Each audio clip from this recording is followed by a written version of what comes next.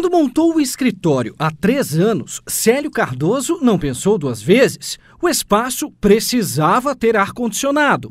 Eu acho que é quase impossível. No nosso negócio, ele interfere diretamente na produtividade, no humor das pessoas, que trabalham com criatividade. O espaço foi estudado e o planejamento definiu que 4 aparelhos seriam necessários. Aqui é uma sala de 70 metros quadrados.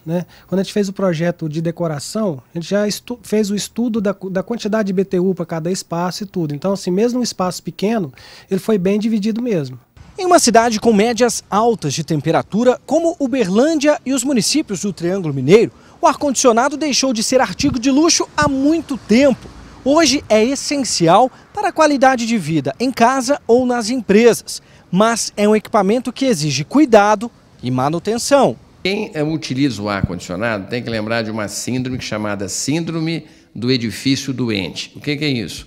É você usar um ar-condicionado sem fazer as limpezas adequadas. Mas de quanto em quanto tempo eu devo fazer a limpeza do filtro ou dos dutos do ar-condicionado? É de acordo com o manual do fabricante. Pode ser de 2 em 2 meses, de 3 em 3 ou de 6 em 6, depende do tipo do ar-condicionado. Qual a importância de fazer a limpeza do ar-condicionado? É que esses dutos e esses filtros vão ficando contaminados com fungos, com bactérias e com poluentes. Então, se você não faz a limpeza, você vai estar circulando um ar contaminado e, consequentemente, vai adoecer as pessoas que estão naquele ambiente. Além disso, é importante conservar uma temperatura média. Se você colocar o ar-condicionado a 17 graus, que muitas pessoas têm essa mania, você tem 2 problemas.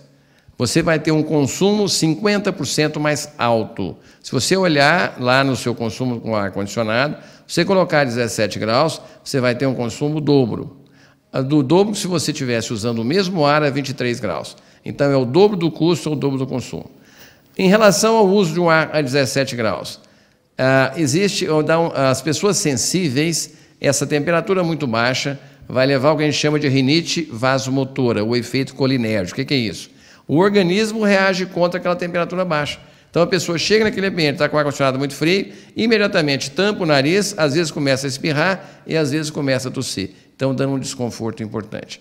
Além disso, a temperatura baixa, ela reduz a proteção da via aérea superior para infecções, porque essa proteção é dada por um movimento mucociliar. O que significa isso?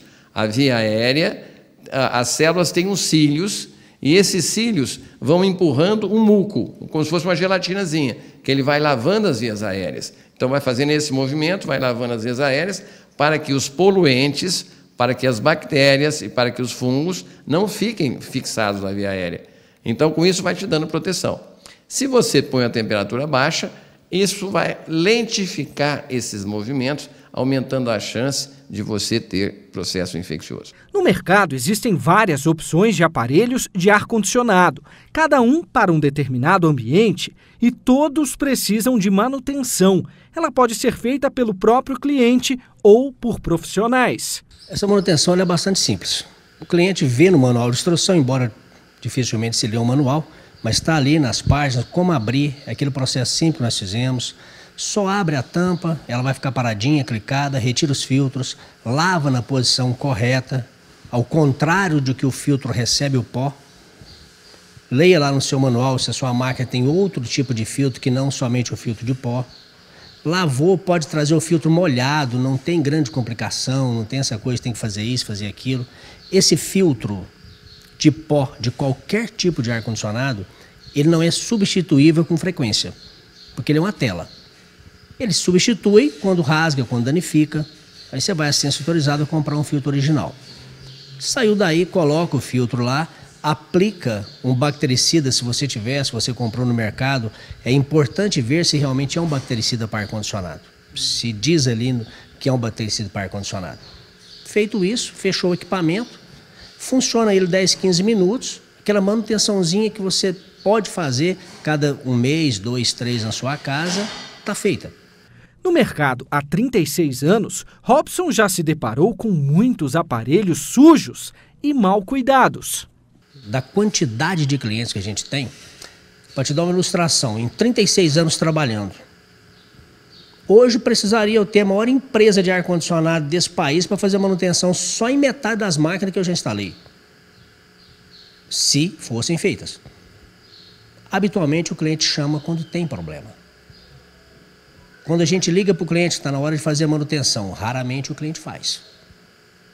Mas o correto é que ele faça na residência dele, pelo menos uma vez por ano, a manutenção profissional e que comercialmente essa manutenção seja feita mensal ou com um prazo menor, de acordo com a agressividade do ambiente onde suja muito.